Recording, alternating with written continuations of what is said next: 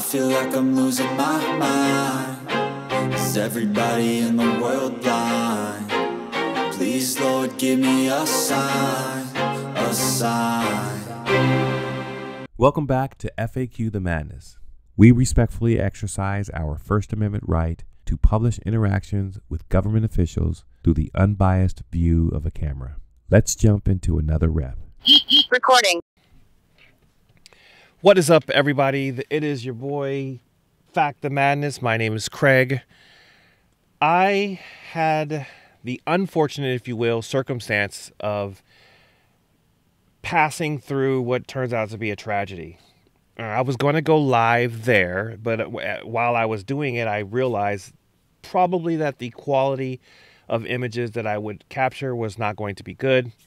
At least that's been my experience so far. And, you know, I'm just now getting to the point where I'm going to figure out what my capabilities are. So, and then as I was thinking about it, as I captured the images that occurred, and there was an interesting thing that happened, and that's why the title reads as what it is. I promise it's not clickbait. But it dawned on me also that it's possible that the family members may not be notified.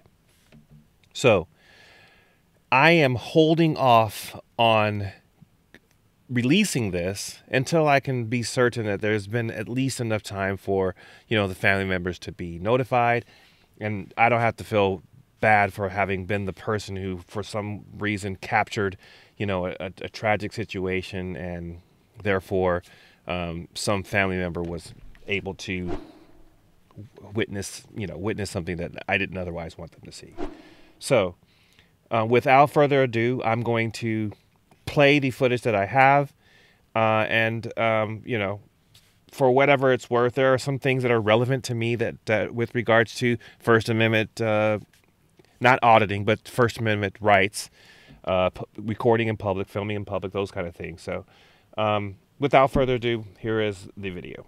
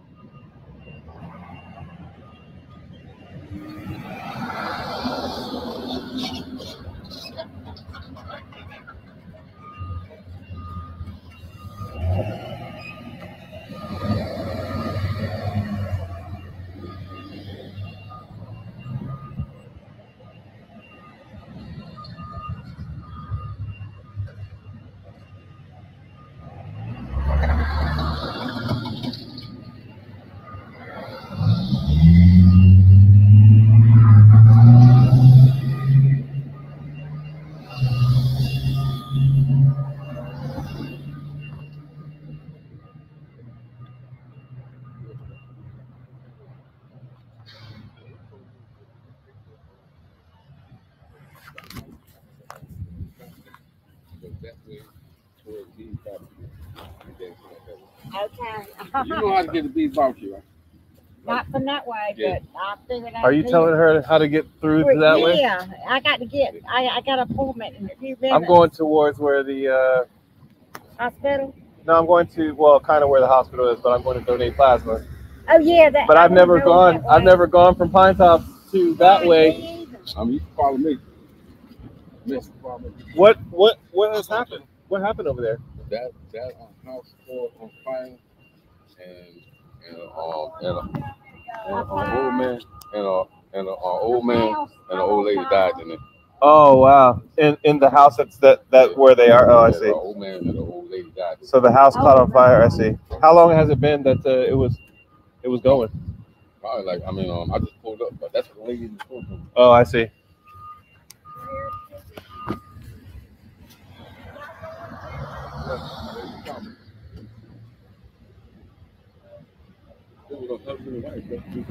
Or what? Husband and wife in the house. Wow. So I'm a journalist, so I'm an independent journalist. So I see that they're here too. So.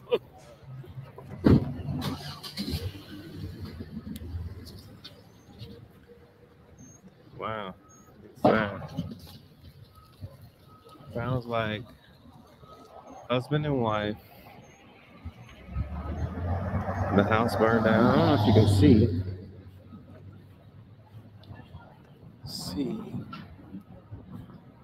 That kind of looks like it's burning, but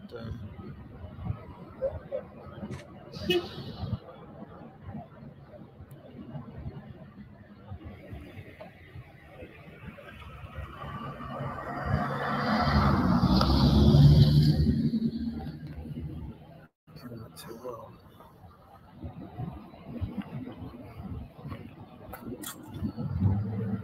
Let's see. They're all leaving now.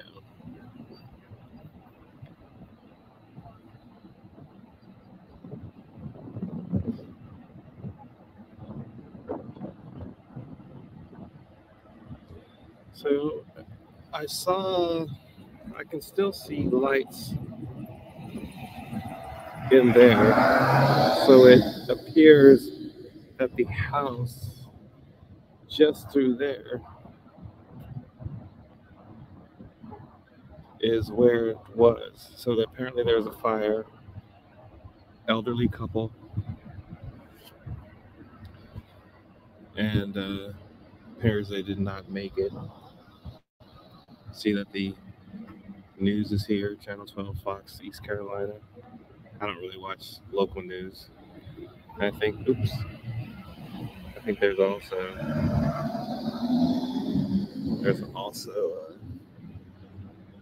WITN.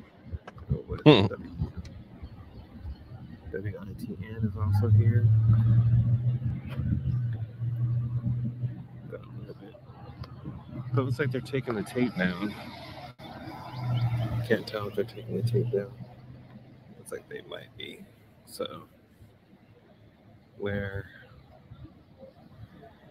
I can tell that the tape is now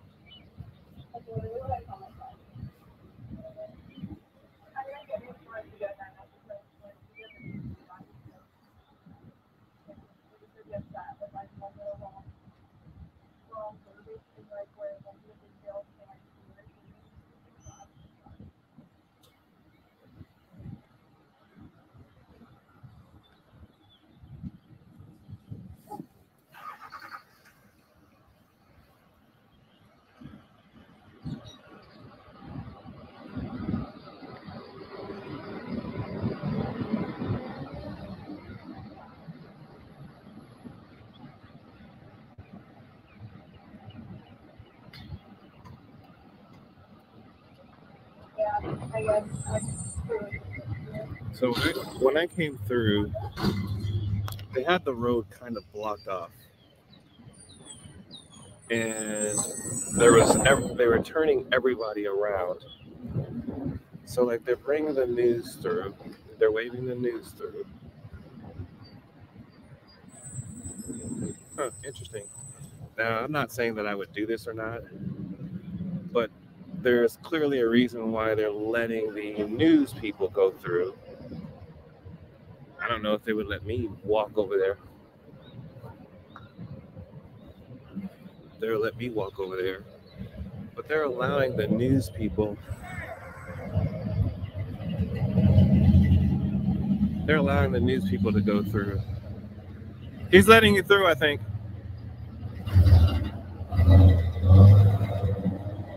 She was trying to get my... I don't know why she was trying to get my attention, but... Go through, and now they're letting traffic go through.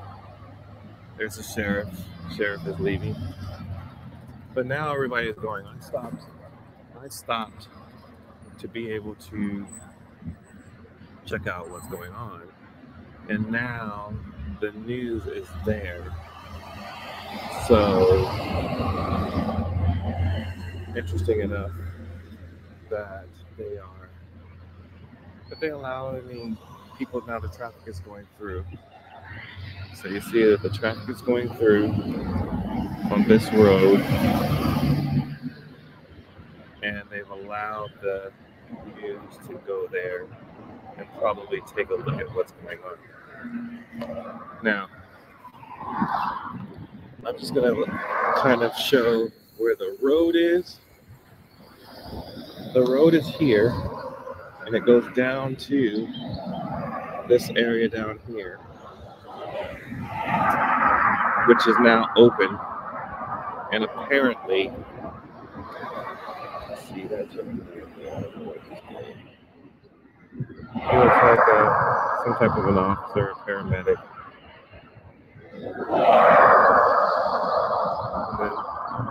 But they allowed the news to go there, probably do some filming. Oh, and now they're setting up. So I wonder if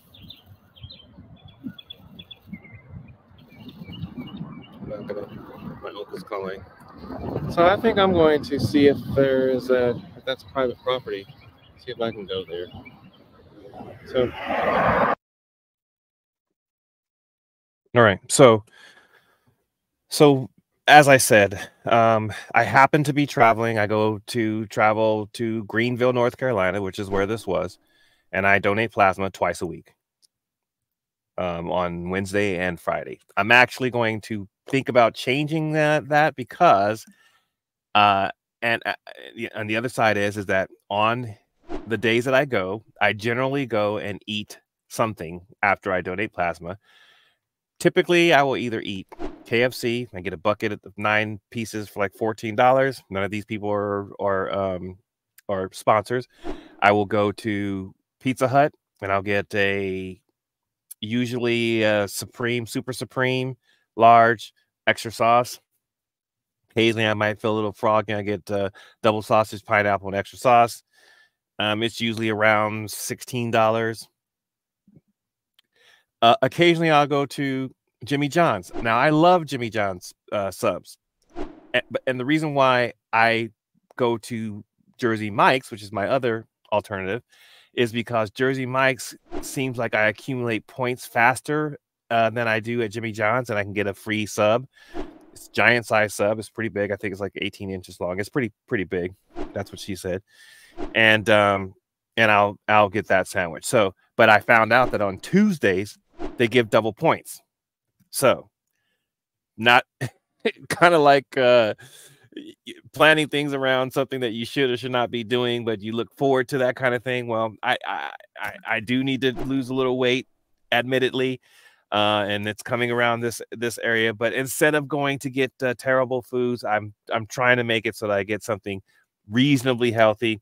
And kind of like Jared did, it could be a Subway sandwich, but I like Jersey Mike's, so I go to Jersey Mike's. I get a number 8, giant size, on wheat. I do extra mayonnaise on both sides, Mike's way, with banana peppers. So that's what I do. So back to all of this. So I noticed then that they allowed the news to go in. This year, there was a young lady in the black kind of SUV that's trying to get my attention. I kind of have to be more cognizant of the fact that people sometimes want to talk to you when you're filming, and sometimes they don't. You treat them, differently depending on the set of circumstances. But I decide I'm going to try to go to the same area that the news people are. You could see in the background that she was setting up her camera, and I said, I want to go see if it's private property. Obviously, I wanted to see if it was public property where they were, so that I would also be able to go and film or video record. So I pause. I get into my car. I go basically to the same area where they are. There was like maybe 7 cars there, and there was not enough space for me to get there or to park there. So, and I asked the young lady that was setting up her camera. I asked if she was staying there. She said she had to wait for her reporter. I said, okay, fine. So then I went further down the road to the right as we're looking at the screen, and I couldn't really find a good turnoff place. I flipped around, and there was an abandoned church. I say abandoned, it's empty. In fact, it had a little sign on it that was asking if this was for sale and to contact such and such a number. So if you know this address or you know this area and you know that there's looking for, or who knows the owner of that church, there's somebody who may want to buy it, and there's a note on the door. So I park my car there. I walk back up to the area where they were, and that's where this the next portion of video. That's where we are. We're gonna go on this side of the road. And I did look both ways.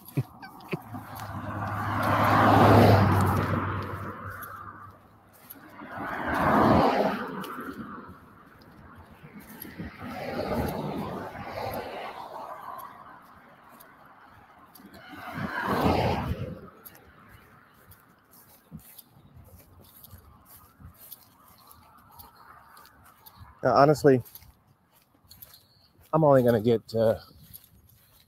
They said it happened around 5:30 this morning, the fire, but I can smell smoke and fire. Something has burned in the air. Yeah, you definitely can smell it. And I can see where the tape is. I saw them filming. So I'm going to do the same thing. They are letting traffic through. Interestingly enough, though, they said that they're waiting for the reporter.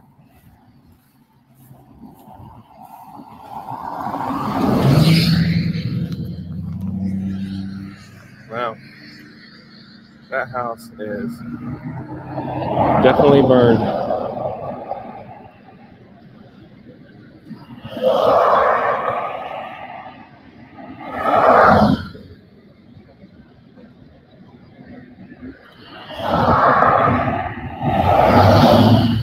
You can see all of the damage that was done. And fine, how are you? I'm doing good. I'm obviously covered in Canada Fire. Looking for someone to talk to use such a fire like this. Would you be interested?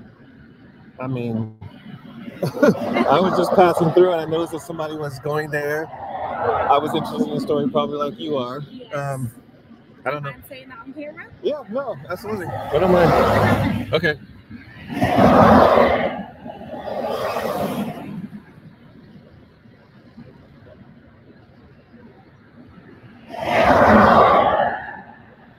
So that young lady is, she said she's WITN.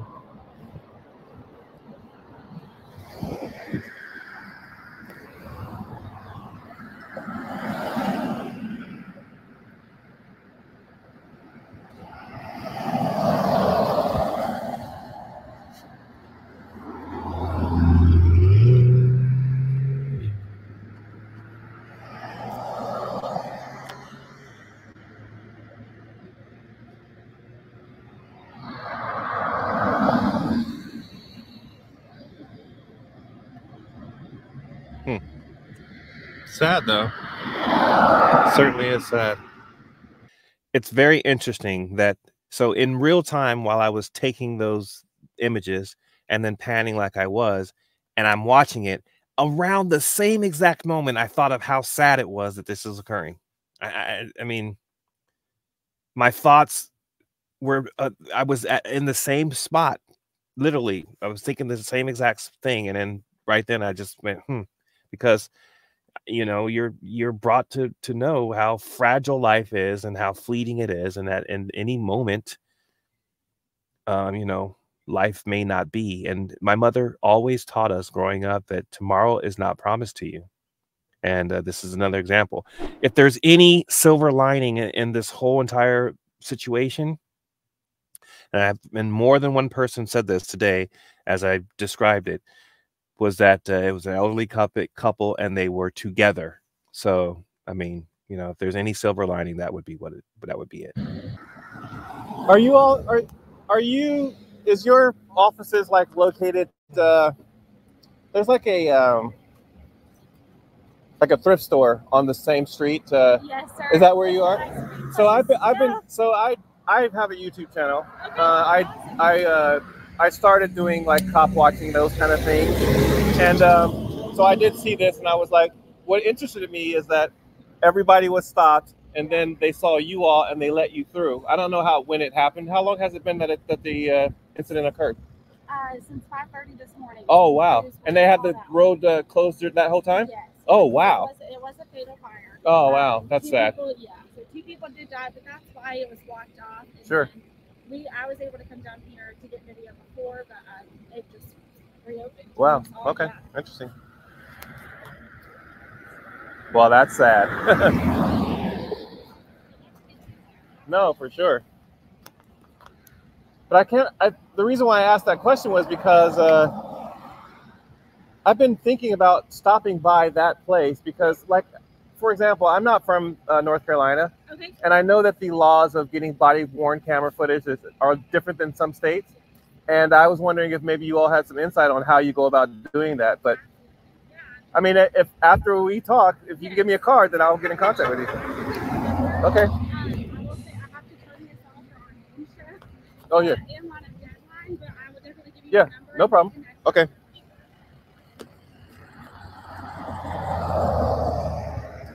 She said she had a deadline, and you're going to see here, but I put my phone on that vehicle that was right off to the left, which was the Fox van, and I thought it was still recording, but apparently it wasn't, so it's going to end very shortly, but I did reach out to her, and she's probably going to reach back out to me, but again, I don't know if I should have my camera facing the camera, but Do you mind putting it down? Yeah. So I'm not even sure what time this would air, but for the sake of allowing the families to be able to be notified and all those things, I'm going to wait a reasonable amount of time that should occur.